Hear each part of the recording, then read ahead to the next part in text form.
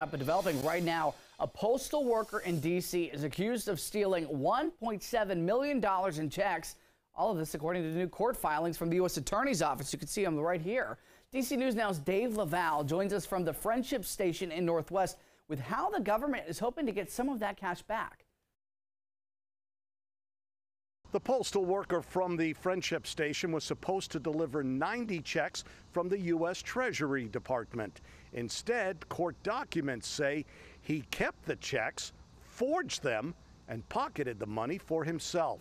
Security cameras show Hachikosela Muchimba withdrawing $1,000 from his bank account on 4 days in late 2022.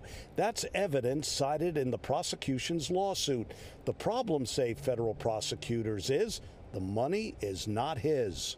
Court documents say Muchimba took 90 checks from the U.S. Treasury Department meant for people on his route, forged his name on them, and deposited the money into his own account. Investigators discovered receipts for more than $402,000 in deposits in March.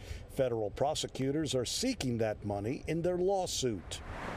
The suit says Muchimba first delivered mail on that route January 31st, 2022, nearly 2 years after the Postal Service hired him. Prosecutors believe Muchimba overall may have deposited around $800,000 in stolen Treasury Department checks and placed the money in 8 bank accounts. The Postal Service suspended Muchimba in March when leaders learned of the allegations.